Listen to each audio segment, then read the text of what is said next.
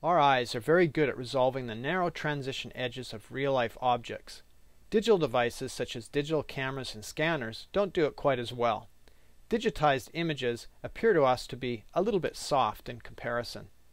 However, this is not really a problem because in most image editing software there is a sharpening filter. This filter was traditionally called the Unsharp mask filter. You're probably wondering why a filter that sharpens is called Unsharp. The name Unsharp mask refers to a process rather than a result. In Adobe Photoshop it works this way. Photoshop creates a copy of the image internally which you actually never see. It applies a blur to this internal image, making the image unsharp, hence the term Unsharp mask. It then compares the unsharp version of the image with the original image pixel by pixel to find image detail.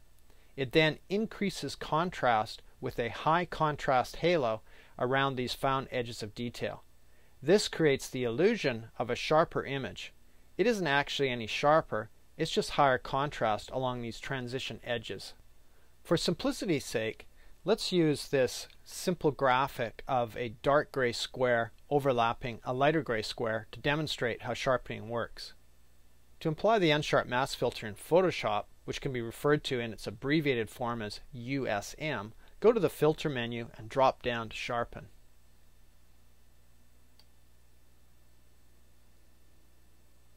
You'll notice that at the very bottom of this pop-up menu we have Smart Sharpen and Unsharp Mask.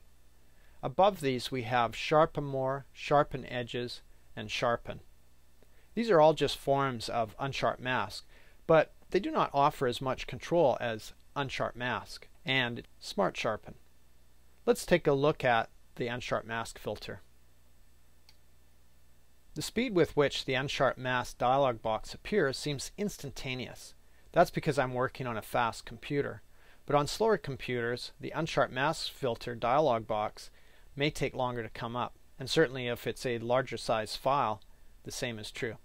The reason for this is the last settings entered in the dialog box are saved and then are applied to the current open image that you're trying to add sharpening to. So any time lag is just Photoshop applying a blur to the internal copy of the image and then comparing this blurred copy pixel by pixel with the sharper image. This time lag, as I said, will increase with larger size image files. Let's zoom in to 100% by using the keyboard shortcut Command-Option-0, or if you're working with Windows, that's Control-Alt-0. Now I'm going to drag the image into a better position by holding down the spacebar, dragging the mouse. By the way, when applying filters, it's important to view the filter's effect at 100% zoom. 100% makes one image pixel equal one monitor pixel. This gives us the most accurate view of the filter's effect on the pixels in the image. You'll notice that the edge of the graphic appears sharper than it did before. The reason why? The Unsharp Mask dialog box has instructed Photoshop to add sharpening halos around the edge of this dark square against the lighter square. To make this a little more obvious, I'll increase the settings.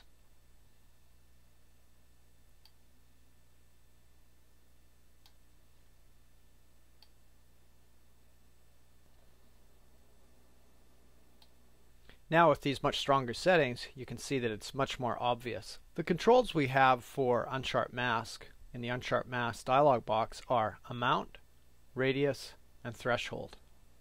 Amount controls the intensity of the sharpening halos, while Radius controls the actual size of the halos.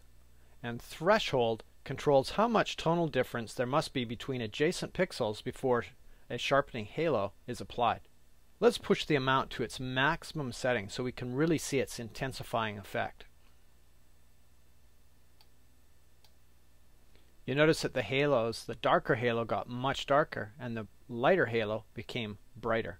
These contrasting halos create the illusion of a sharper image. However, this graphic is not any sharper than it was before we applied the Unsharp Mask. Looking back at amount, you notice that it's expressed as percentage and it maxes out at 500%.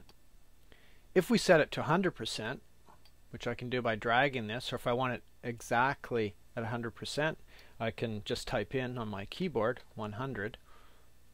the light-toned halo that we see against the edge of the light gray square becomes twice as bright, or you could say 100% brighter than this area was before the sharpening.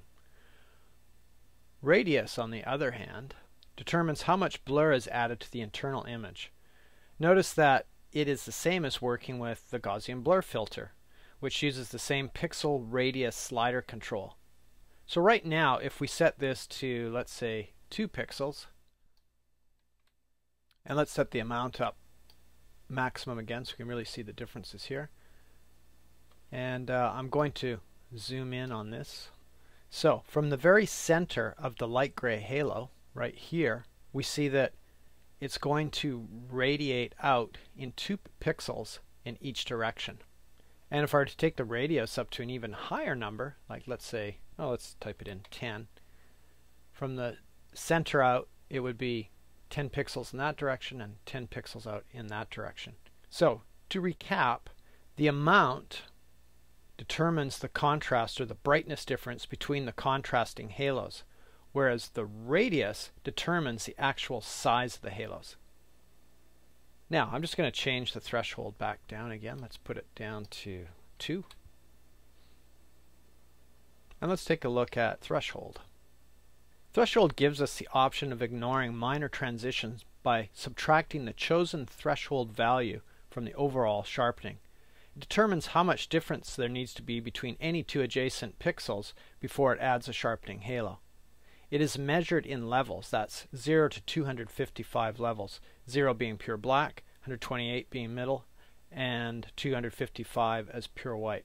If threshold were set to a value of, let's say, 14 levels, then contrasting pixels that are 14 or less levels difference in brightness will receive no sharpening. That's amount or radius. As you are probably realizing, threshold is an important sharpening tool to use when trying to avoid sharpening noise in a noisy image. It also allows us to be more selective in what gets sharpened and what does not get sharpened by allowing Unsharp mask to concentrate on sharpening grosser detail, which usually tends to be higher contrast, while ignoring finer detail, which usually is lower contrast detail, such as noise in the dark areas of an image or grain from film scans. So in the end, applying Unsharp mask to an image doesn't actually make the image any sharper. It just creates the illusion of a sharper image by creating higher contrast around areas of detail.